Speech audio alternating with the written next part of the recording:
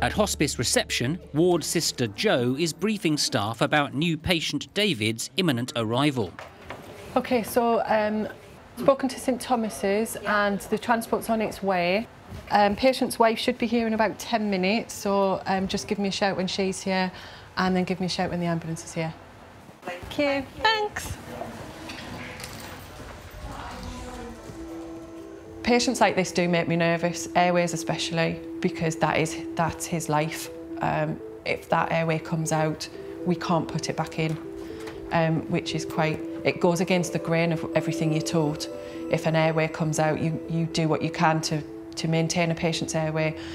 In this case, that won't happen. Fortunately, it is stitched in place, so that shouldn't happen. But you have to be aware of every eventuality, and that does make me a little bit nervous. But at the same time, it's exciting and it's a challenge. And it's the kind of thing I thrive on because I like a bit of adrenaline. As Jo finishes setting up, David finally arrives at the hospice with his mum Chris and wife Angelina.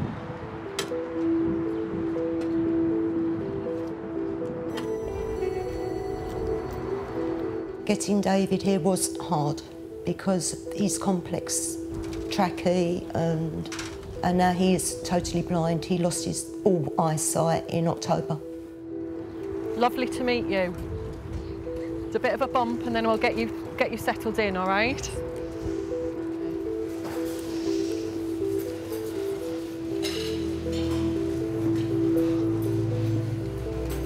It takes a team of 8 people to get David successfully transferred into his new bed.